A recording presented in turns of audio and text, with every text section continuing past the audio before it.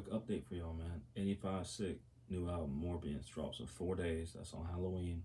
I'm not saying to change your plans, but, you know, put that bitch on the playlist for you trick-or-treating with the jits, man. It's gonna make it scary as fuck, you know what I mean? We getting put on watch list for that shit. Not to mention the two evils, that's next Halloween. OddEvilz as a label, even right now, just me and 85 headlining shit, keeping shit alive. We are way ahead of schedule. We got music planned for at least the next 3 years. Ain't shit slowing down. Speaking of 85 Sicc, that nigga crazy as fuck the way he works, man. He sat down with my new tape, Hourglass, for like a week. It's mixed. Sounds great. Sounds dope. He's gonna master it for me. We're gonna get that bitch out. Christmas Eve is when that's dropping. And then I got singles from my 5th album early next year. I think Valentine's Day and the 4th of July. Yeah, the Two Evils of Murder We Wrote. That's dropping next Halloween. Y'all get a single from that. You'll get a single soon from that, I think.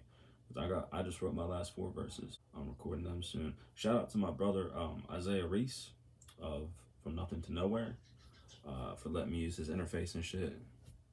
That man came through for me. Yeah, man, much love to everybody fucking with me, fucking with the music. It's staying consistent. It's a blessing to be able to go play shows and meet cool people. Shout out to everybody that I met through Kevin Tyler, all his shows.